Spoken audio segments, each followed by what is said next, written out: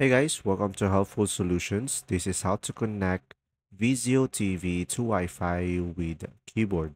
So first one is just simply power on the TV, and after that reset the TV if necessary.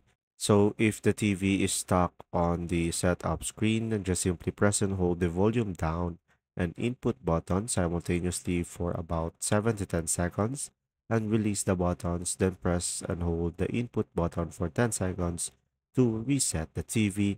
And after that, just simply plug a USB keyboard into one of the TV's USB port and just simply use the keyboard arrow keys to navigate to the menu and just simply select network and just simply go for the network connection.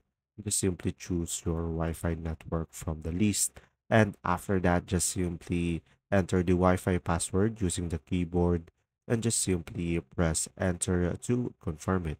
I hope this video helped you understand more. Thanks for watching.